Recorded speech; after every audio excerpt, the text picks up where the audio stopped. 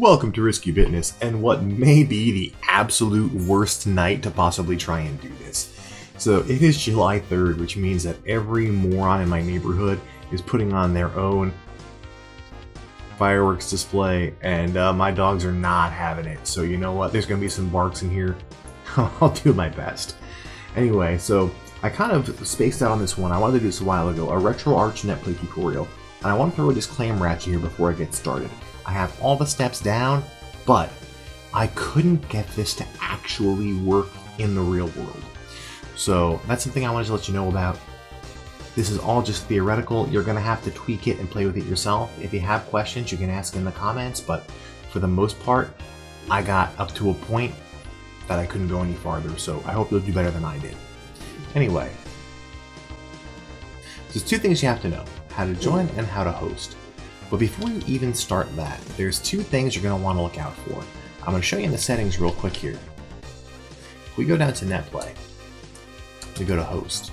I want you to look at this number you see on the screen, the TCP port 55435.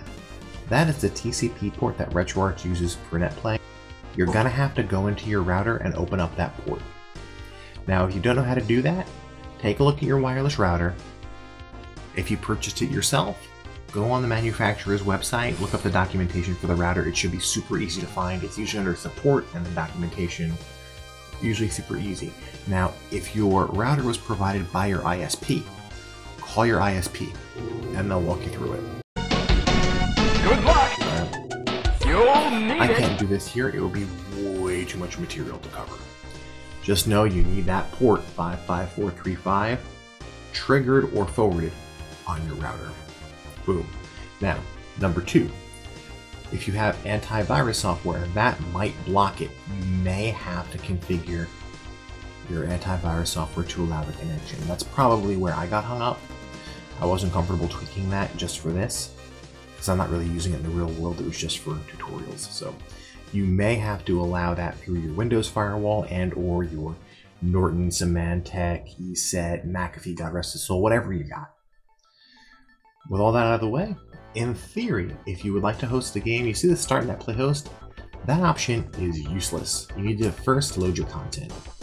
So I'm going to load Street Fighter 2 Turbo, one of the greatest games ever on the Super Nintendo. I'm going to give that a second to come up. Alright, we got our game running. Now, once the game is running, that's when you start your Netplay. So we're going to go back out to the main menu here, and we're going to go to Netplay. I'm going to host. Now this leaves things really super duper simple for you. All you have to do is hit this Start Netplay Host and it will start a host for you. You do have some options, but start that and boom, waiting for client, you join as player 1. Port mapping successful. I'll be sure when I edit to make sure you can't see my public IP because I don't want anyone doxing me or anything like that. Now I have noticed that this is a little unreliable. Refresh Netplay host list should show everybody who is currently running a game, and this is me right here. Retroarch 195 Street Fighter 2 Turbo. So what does that mean? It means that I'm hosting and waiting for someone to join my game. Now there's a few caveats that you should know about this. Number one, you have to be running the same Retroarch version. Number two, the same core. Number three, the same exact ROM. That's super important. It has to match exactly. So it's highly recommended that everybody make sure that the ROMs they are using are in the no intro format. And just check ahead of time and make sure that both you and the person you're playing with have identical ROMs. Alright, now that's a super easy way to host. There are a few options that you can use. You can actually make your session anonymous so that people can't see it here in the list. Yeah, you can turn this publicly announced off. Now, doing that obviously adds a little bit of security, but the caveat is then you have to have a server name for the person to join. And you can actually call it whatever you want. I'm going to stop the Netplay host for a second here. You can actually call it whatever you want. So if I go to Netplay and I go to my network options, server address. You can set this arbitrarily to anything you want and it'll work. I did test that piece out. And then you can put a password on it if you want to make it extra super duper secure. All the rest of this stuff, you are not going to want to touch. You don't need to worry about it. Not a big deal. Nothing to be concerned about. So that's easy enough. So if you want to host it that way anonymously, you're going to have to give the other player, obviously, your host name and the password, and then they'll be able to connect to your system and play with you. In theory, of course. Now the other piece, the other important piece is how to join. And quite simply, just like we looked at, right? So we will go to the Netplay Host list, and if it's here, all you have to do is just pick the person that you want to play with. It probably won't let me play with myself. And it's going to try, but you can see I don't have the same ROM as this person.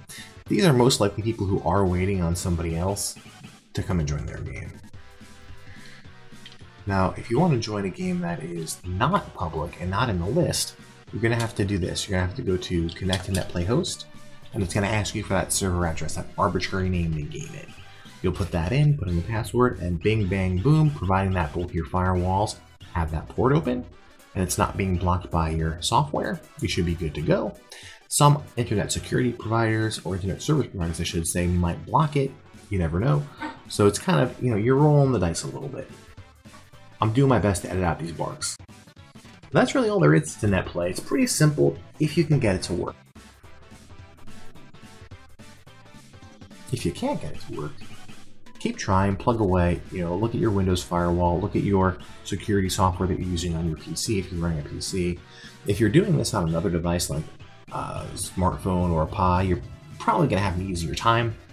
Unfortunately, I don't have a Pi connected right now to play with, so I just did the best I could just with my laptop and desktop PC, and I kind of went through the instructions. I kind of hit a brick wall, but you probably won't, providing that you open everything up the way you're supposed to.